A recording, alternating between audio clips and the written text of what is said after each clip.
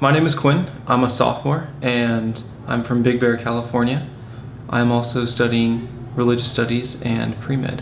I'm a CA here on campus, which stands for Community Assistant, more commonly known as a resident assistant amongst other campuses, but I pretty much help establish a community inside residence halls for students that are coming in and living on campus.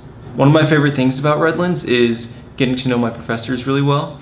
An example is I know almost all my professors on a first name basis, and all the classes are less than 30 students.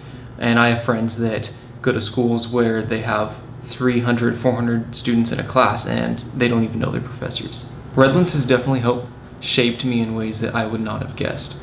By coming to University of Redlands, I've become more open-minded and more ethical, which is something that I believe is crucial if I hope to be a doctor someday.